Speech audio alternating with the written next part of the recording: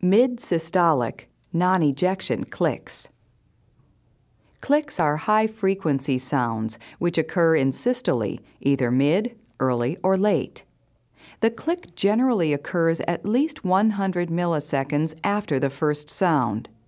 The most common cause of the click is mitral valve prolapse. The clicks of mitral origin are best heard at the apex, or toward the left lateral sternal border. The click will move closer to the first sound when volume to the ventricle is reduced, as occurs in standing or the Valsalva maneuver. When ventricular volume is increased, as in squatting or bradycardia, the click will move farther from S1.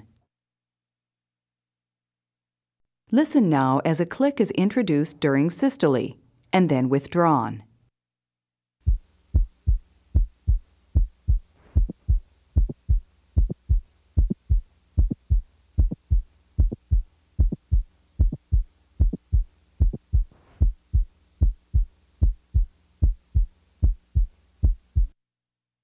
The next example is that of a normal 20-year-old female with a typical mid-systolic click.